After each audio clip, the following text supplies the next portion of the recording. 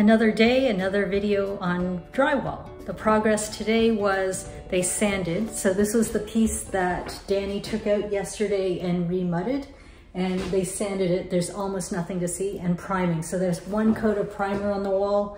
So everything looks really flat. There's not much detail that you can see. You can see a little bit of the roller marks if you look carefully, but the room looks pretty flat and bland right now. There's a few